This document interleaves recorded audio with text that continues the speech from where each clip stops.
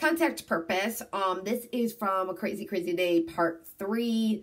This is right when Julia, Clara, and Natalie are doing their bit, and this is right when Clara is telling Julia about how she got bullied and all that by Brooks and Maggie. So, yeah, context purpose. Okay, so this is Clara's monologue. Shiny Scales, this monologue is for you.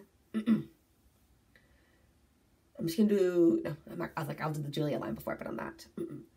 She bullied me after a party because her parents came to get us and embarrassed her in front of everyone. And she caused a huge scene, like a crybaby in the car home.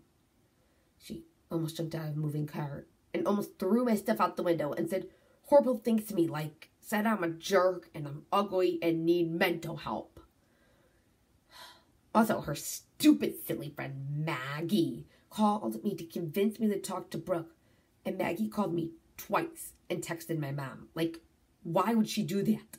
So childish. I hated it, and it made me more upset and anxious. Maggie's annoying too, but I want my revenge on Brooke, like, a lot.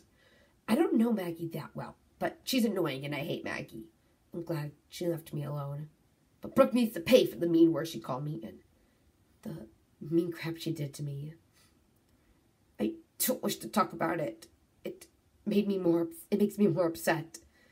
I'm all upset from talking about what happened.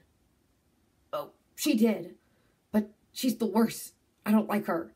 I'll never be her friend or hang out with that jerk again. She's finished.